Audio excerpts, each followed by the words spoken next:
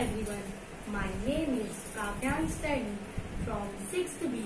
Today I am going to test which is soluble and which is insoluble. I have so many things: salt,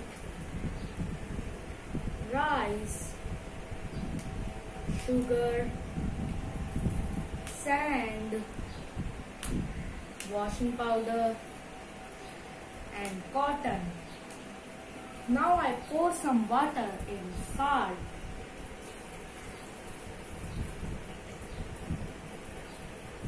and mix it well.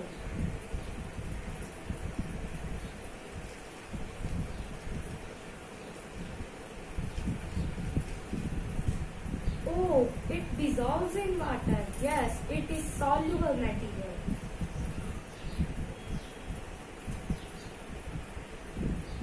Now I pour some water in rice and mix it well.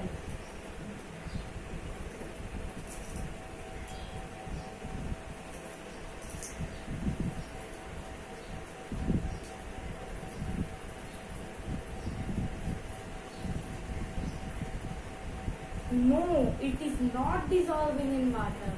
Yes, it is not soluble material. Now I pour water in sugar and mix it well.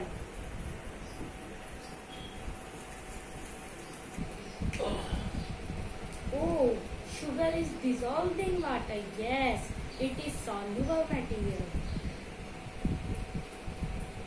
तो जब कोई गिलास काम दे दीजिए Mix it well.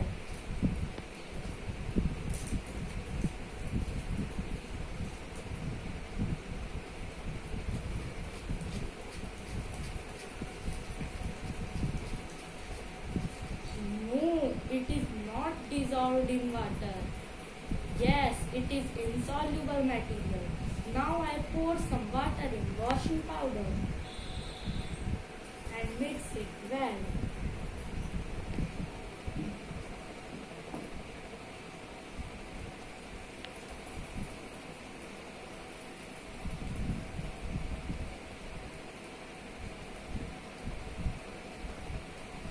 Where the washing powder gone?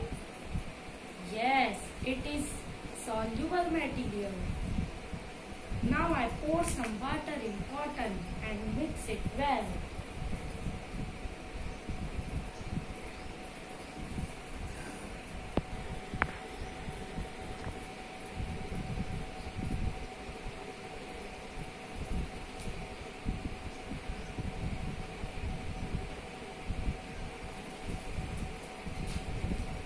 No, it is not dissolved in water. Yes, it is insoluble material. Things that are soluble materials are sugar,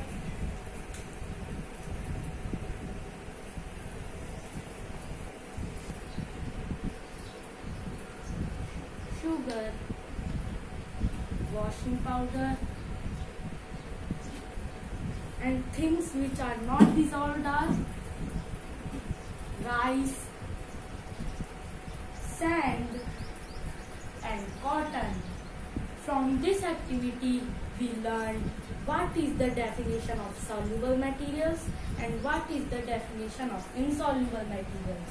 Soluble materials definition is things which are completely dissolved in water are called soluble materials. For example, salt, sugar, washing powder. And the definition of insoluble material is things which are not dissolved in water are called insoluble materials.